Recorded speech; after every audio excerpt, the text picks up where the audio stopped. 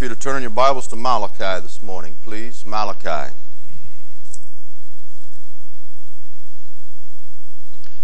That's the last book in the Old Testament. Find Matthew, back up a couple pages, you'll be there.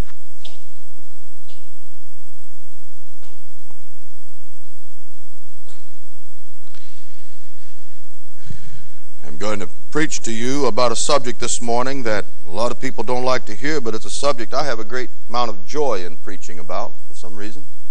That's about your money, about tithes and offerings. It's a wonderful thing. It's a wonderful thing.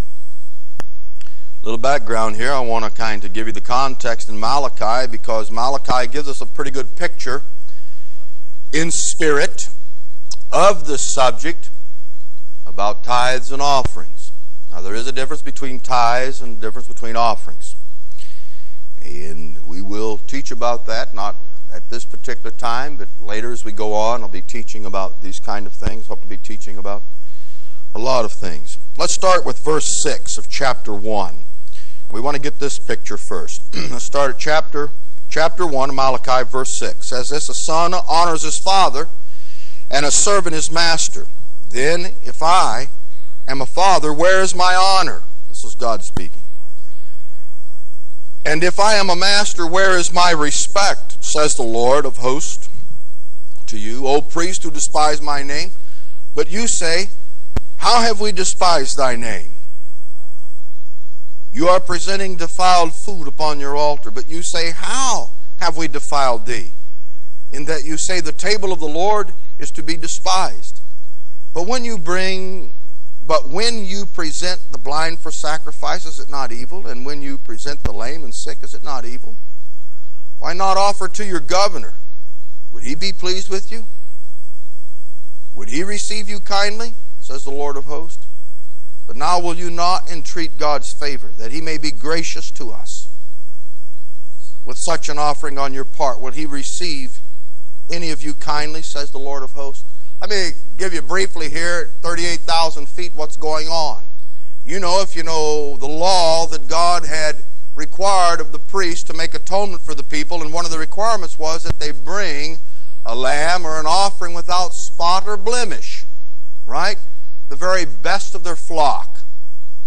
Now, any farmer knows that the best of your flock has a tendency to produce more like itself. So if you want to become more profitable, you'd keep the very best that you had, especially a male, lamb, goat, or whatever it would be. You'd keep that to propagate in your herd so that your herd would get better, because the better your herd got, that's just like us today having a very profitable business, gaining and growing.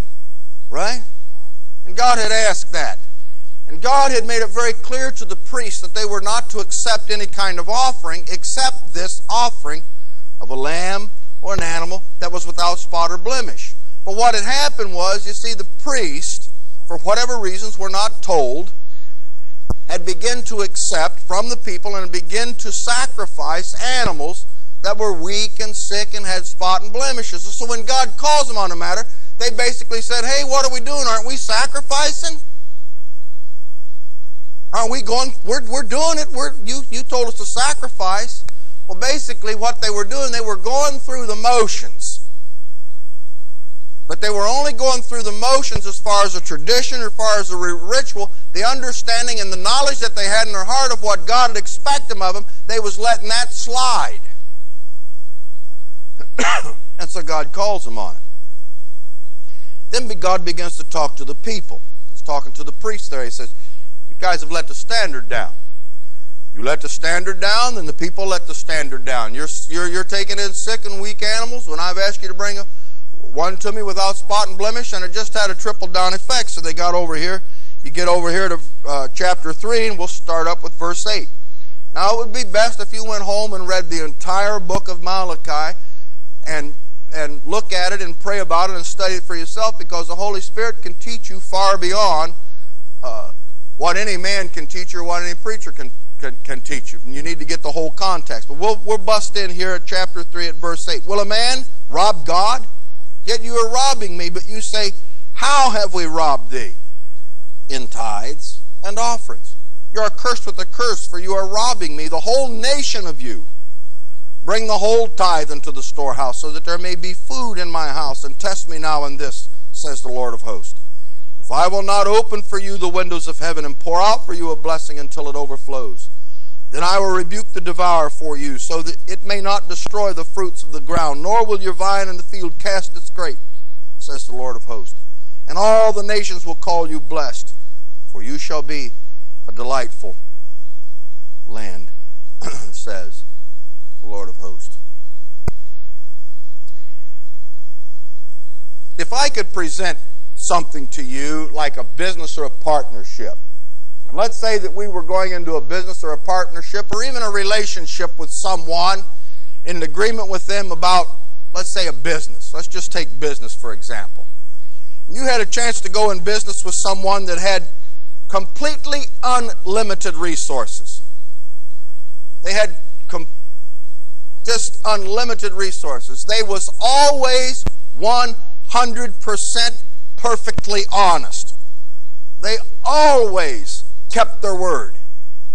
They was even willing to give you a detailed contract publicly of their commitment to you, and was willing to put down the agreements of this contract in such black and white that anyone could understand it. This business partner also possessed unlimited knowledge. Never made a mistake. And not only that, had all of that power, was willing to do all of that, but the essence of their heart was that they themselves was always looking out for your good and what was best for you. Even if it hurt them and cost them, they were still on your side. Would you not want to go in business with someone like that? Yes, you would. And you know where I'm headed. Amen? You need to give, church. Now, the church is not the person sitting next to you. It's not your neighbor. It's you. You're the church. If you are a blood-bought believer in Jesus Christ, you are the church. You are this people that God was talking to here in Malachi. Although it was Old Testament time, he was speaking to the Jews, and the Jews were God's covenant people. We are God's covenant people. You individuals who believe in Jesus Christ, whose blood has covered you. That's what the Christ means the cover, the smear. The blood of Jesus Christ has covered you. You are now his covenant people. And God wants you to give. Why should you give? That's a good question. I've had people ask me, why should I give? I want to say to you this morning, you should give because God gave. If Jesus Christ is in you and your life is to be like Christ, if God gave and the essence of his nature is giving, you should give. He gave us everything. We don't own one thing here on the face of the earth. Not one thing. Everything you own is going to be somebody else's junk someday. Every rifle that sits in my gun cabinet that I take out and hold with such pride is going to be some rusted junk someday if I don't have to give it up before then, which I won't. But it's going to be somebody else's junk someday. Every one of those pocket knives that I take out and look at, and my boys have spoken for, and every Christmas day we get my knife collection out and we look at it. We wipe the knives down and we put them all back, and my boys argue over which ones are going to get when I'm dead. Them two boys of mine can't wait till I die. But they're going to be somebody else's junk someday. They'll get lost. You see, God saw our plight. And he said, I'll give you my son. He not only gave us his son, and he not only gave us hope, and he not only brought salvation to our souls, but you are breathing the air right now that he made. I am alive and existing in God because Acts 17:28 says that in him we move, exist, and have our being. And you're sitting there on your hind end with your ears working because God is. And he gave you the ability to sit there and to hear me this morning. He's given you your very life. God owns everything. Listen to Psalms 50, verses 10 and 12. For every beast of the forest is mine. That's why every deer I've ever killed, I've laid my hands on it and thank God for it. That may not fit in some of your thinking, but you don't live in my shoes. You live in your shoes, I'll live in mine. I own the cattle on 1,000 hills. I know every bird of the mountains, and everything that moves in the field is mine, God says. Listen to Haggai 2:8. The silver is mine, and the gold is mine, declares the Lord. And He has given all of this to us to enjoy. I don't know about you, but I enjoy life. Have I had some heartaches and tough times in it? You bet, just like you. But overall, I enjoy life. I enjoy doing things, and I like being alive. Do I have bad days? Absolutely. Do I get depressed? Absolutely. Is there oppression that comes to my soul? Absolutely. Do I have hope? More than all of it. And God has given me this to enjoy. I enjoy my family. I enjoy the church. Except when we get legalistic and rule-making and there's trouble and all of that. Nobody enjoys that. But overall, I enjoy the church. Amen, don't you? Not all of it. I enjoy pastoring. Not all of it. Some days I don't. But overall, I enjoy life, and God has given us all of this to enjoy. I want to ask you a question this morning. What do you have that God didn't give you? What do you have that God didn't give you? If the Bible is true, what do you have that God didn't give you? I think my answer for that is nothing. I don't have anything that God didn't give me. Does that mean that we owe God something? Well, no, not like we owe Him because He's indebted to us. We owe Him because of an oughtness, because of the commandments of love, because of the essence and our understanding of love. How many of you would think I loved my wife if I never, ever did anything or acknowledged her personhood or anything that she would like? If I only used her for what I wanted? And in my understanding of her and her nature and her personhood and the person she was, I never willfully did anything that would cause her to smile or anything that she would like. Would you say that I loved my wife? Yet there are many people that say they love God. Basically, they just want God to do for them what they want. And they fail to love God and know God and do back for God the essence of what God would want them to do to show His love for them, for Him. I have found in my own life and by counseling and being a pastor in my own experience, I have found through the understanding and practice of life, plus from the Word of God, that one of the last things that grace touches in people's lives is their pocketbook. We always major on, well, I don't smoke and I don't drink and I don't go to the movies. And I only give $1 a week. Since nobody sees what you give, since we know that we're not, the right hand isn't supposed to know what the left hand's doing, we run and hide in that one.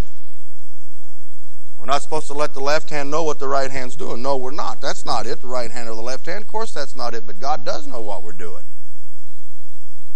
God gave and we should give. And it's not just tithes and offerings, but I'm speaking this morning particularly of stewardship, because that was the problem in Malachi's day and God addressed it. There's something else too I want to mention for you that's very real. We should give because of what giving will do for us. Does God ask us to give because He needs it? What can you give God that He needs? Who in here can pull God up by his bootstraps? God already owns everything. You give because of what it will do for you. God could have put this church on an oil field. Maybe it is. The Dixonville Wesleyan Church, how many of you know the Dixonville Wesleyan Church? They got 2 gas wells on their property. Fuels their church, they have a good income and everything off of it. That's great. God doesn't really need anything. But I know this. There is somehow, and I cannot explain it. The only way I can explain it is because God's promised it, and so that's the way it is. I know that when you give, it feels good. I know that when you give, God blesses. I know that when you give, sometimes you come up short and you can't operate to the way that you've had plans. But I know that if you by faith gave and you give because you love God and because you know that's what God wants you to do, even when things get tough, somewhere, somehow, God comes through and your heart is made so happy. And the world is looking for a happy heart. The world does not have a happy heart because the world never gives. It takes. But God has given, and so should the Christian. Why? Because of what it'll do for us. God has our best interest in mind. I know so many people that are miserable. They're unhappy. Most people's misery and unhappiness comes about somewhere in the relationship of materialism in some way. How many of you kind of despise cars? Because they're expensive, aren't they? And yet you got to, but nobody's going to ride a bike. And yet cars are a real pain in the neck sometimes.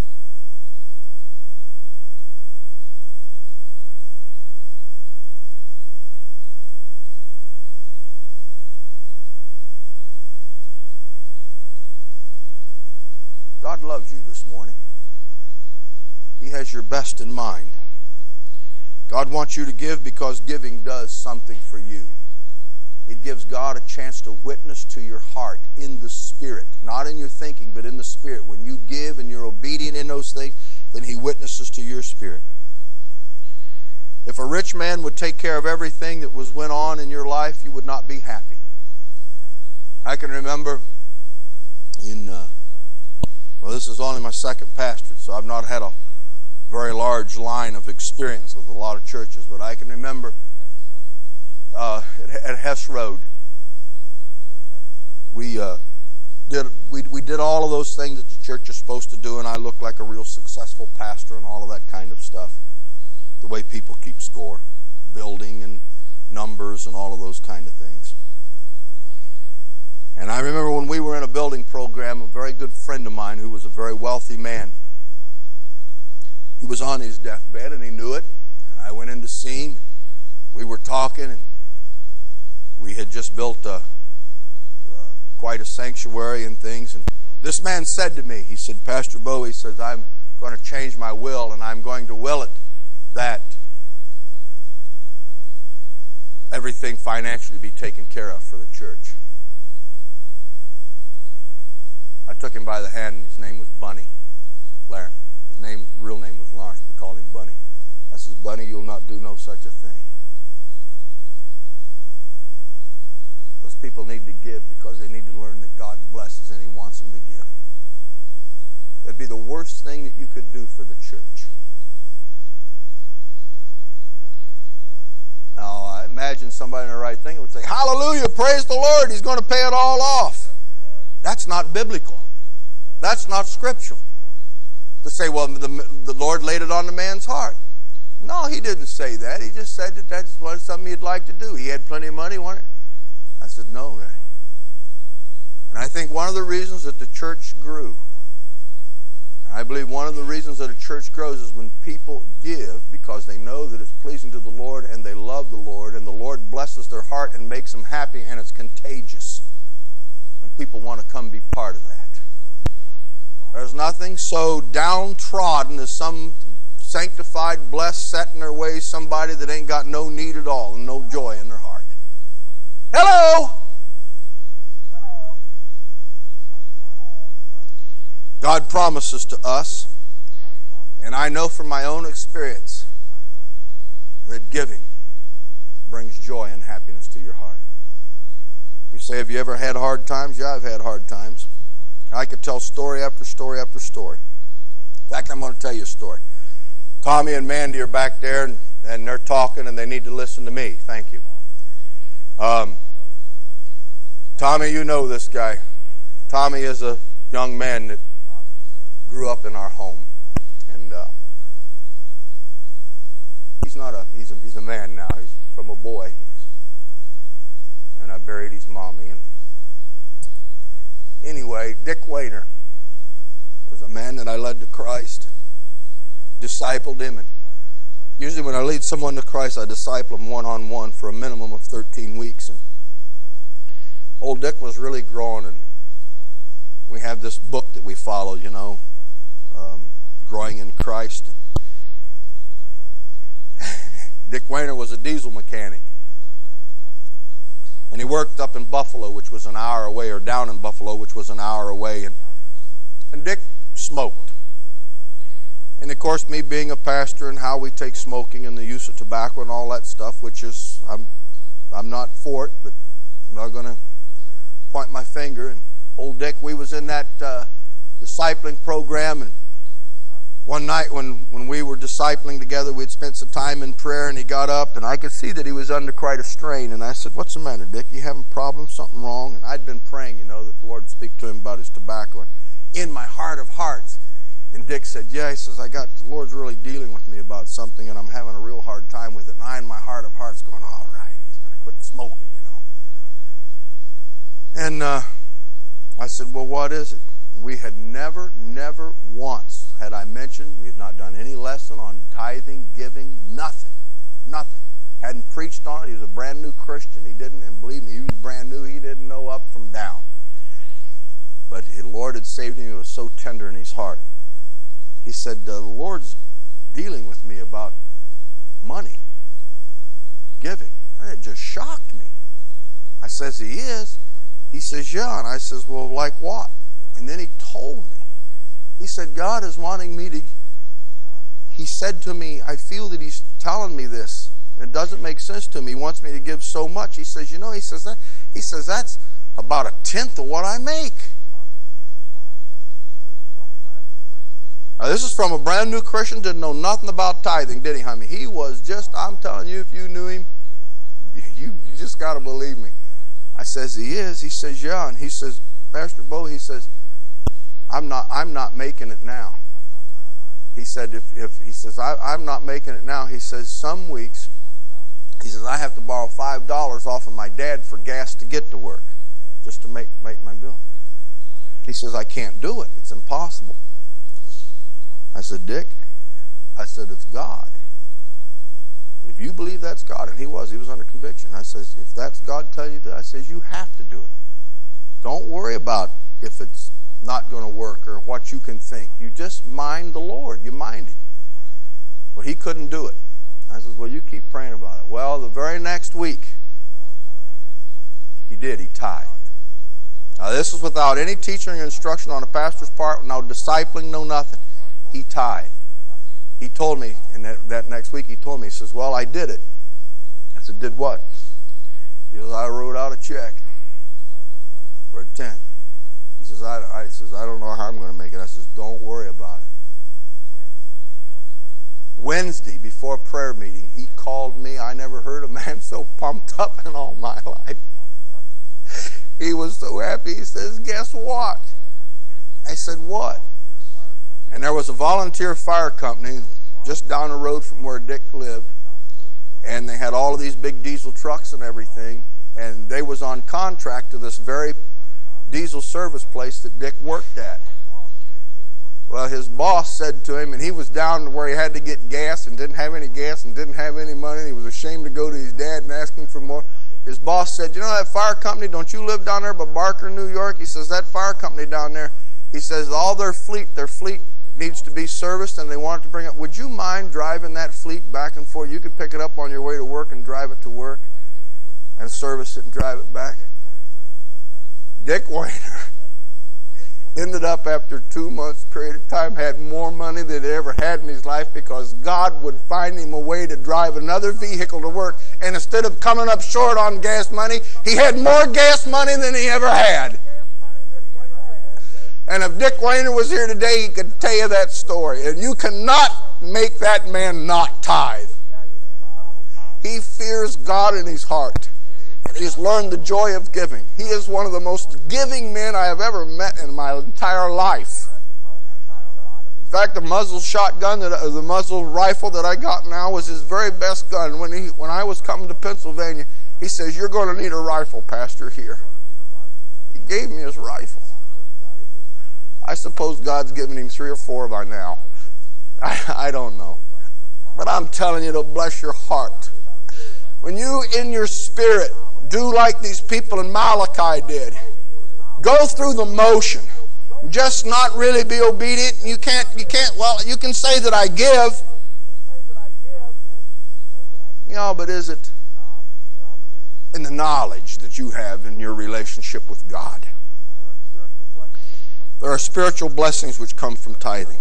Tither senses a joy of being in partnership with God. You sense a joy in your heart of being obedient, of doing what you know you ought. Sometimes that's not easy, but it's always best. And I'll tell you something, there is a negative side to this. God does pronounce a curse on the non-tither.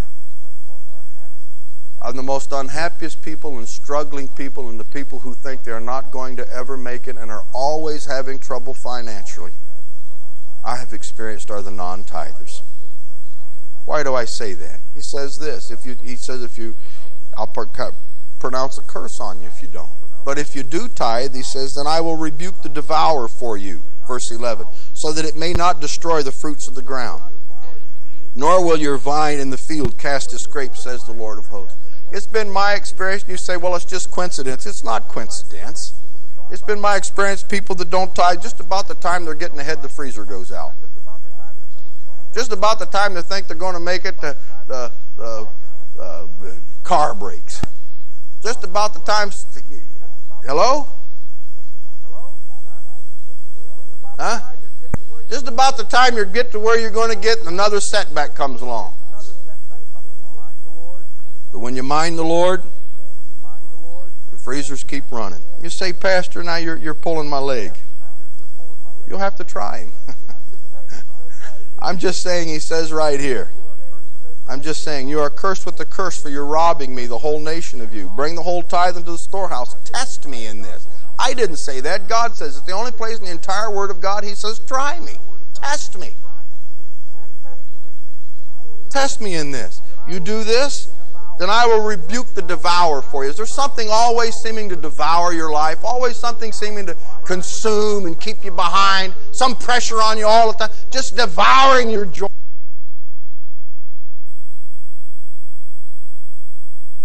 Like we did. Are you all with me this morning? Man, you're just sitting there.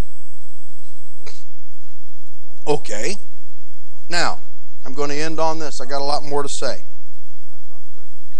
There are some Christians that say about the subject of tithing, he says that we're not to tithe now. That was an Old Testament thing. And now we're under grace. And this is a New Testament, a new dispensation. That's a big word that I'll teach sometime. A new dispensation, and everything is different. Well, that part's true, but I want you to know this. In the Old Testament, words like faith, atonement, redemption, righteousness, sin, all of those words that we like so well today, all of those have their origin in the Old Testament.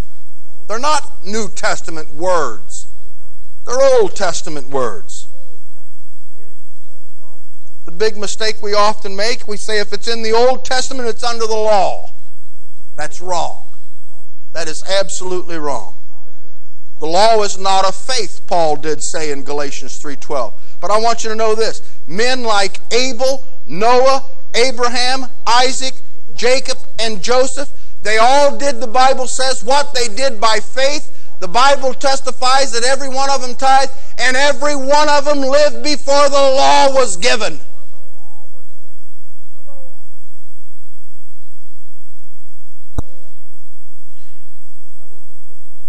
Then there were men that came after the law. The Bible testifies that they did what they did by faith.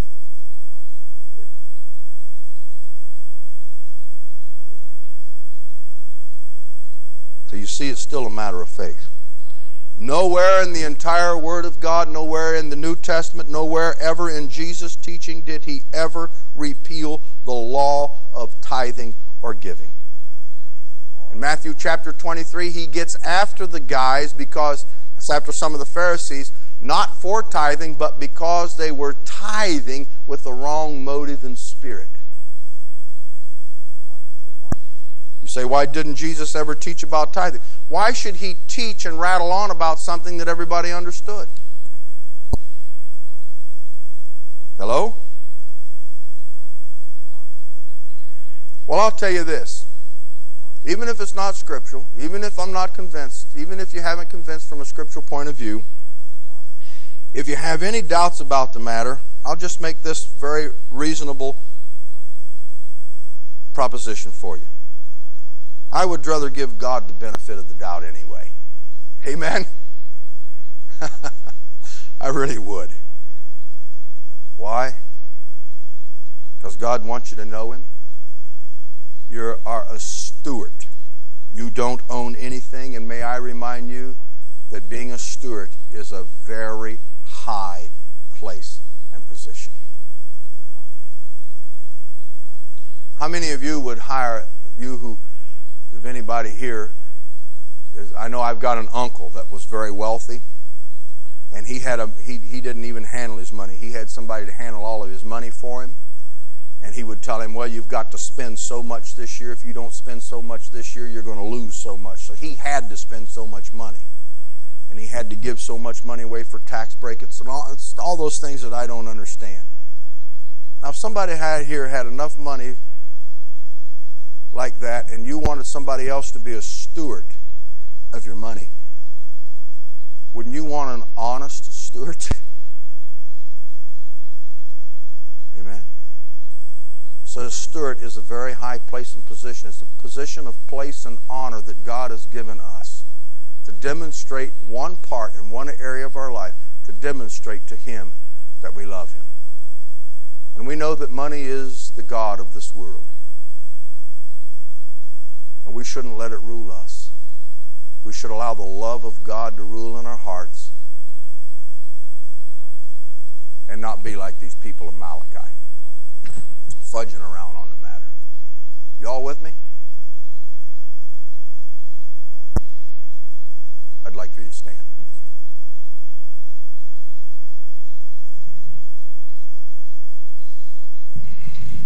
You've probably heard this story. It was about the manager of a local grain elevator, and he was asked to be the treasurer of the church.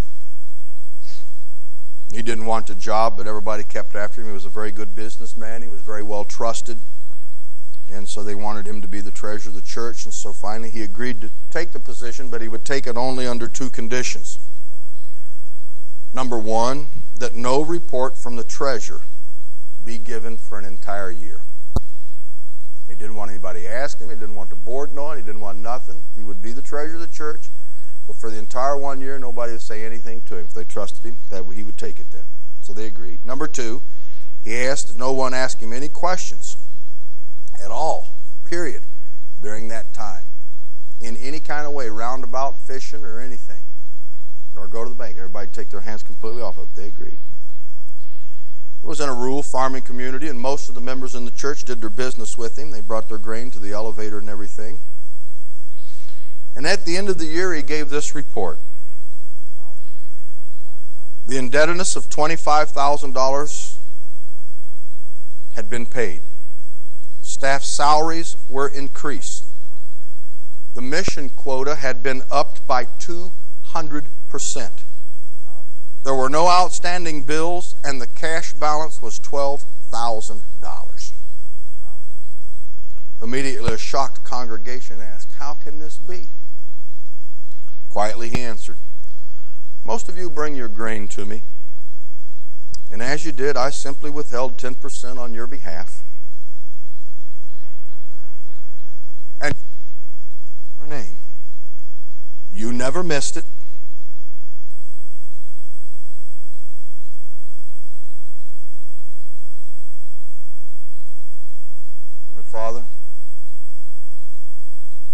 Thank you for your grace and mercy on us every day. I believe with all of my heart, Heavenly Father, that the church today, all of us, are like the times of Malachi. We rob you. And so we have problems, and the devourer eats us, and we have no joy. We hope in our plans and in our programs, and we create new ideas and new things, trying to generate energy and trying to generate your spirit in the church. But you have said that if we rob you, your spirit will not be there. And so we thank you again for your mercy and for your grace. Bless these people, Heavenly Father, with a joy in their hearts when they give. Thank you for your promises. Amen. Let me have your attention just for a moment. I want you to go home and think about this. I know how it is. You get out of here and you go do your own thing, but I want you to think about this message.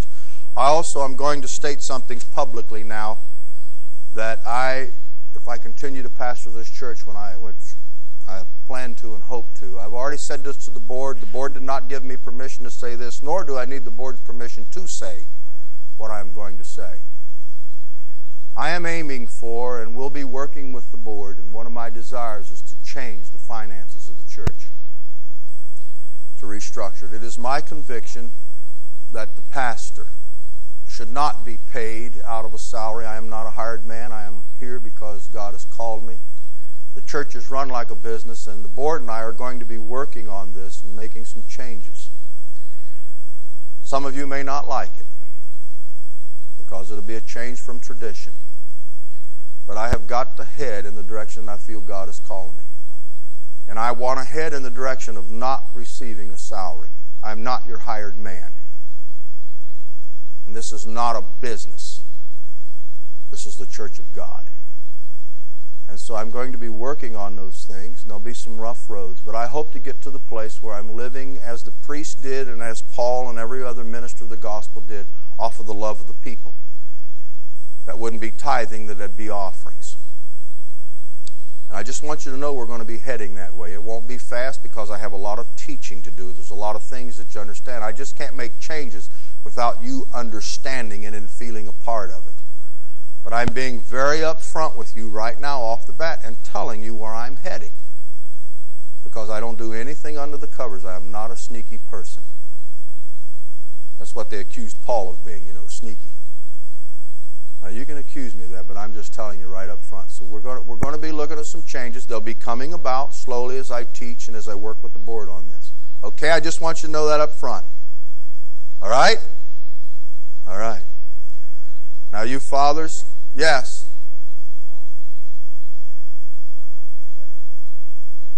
Yes, Golden Agers dinners, Thursday, 11:30. Thank you, Connie. All right, husbands, you go home, pay attention to your wives, love your wives, be the head of the home.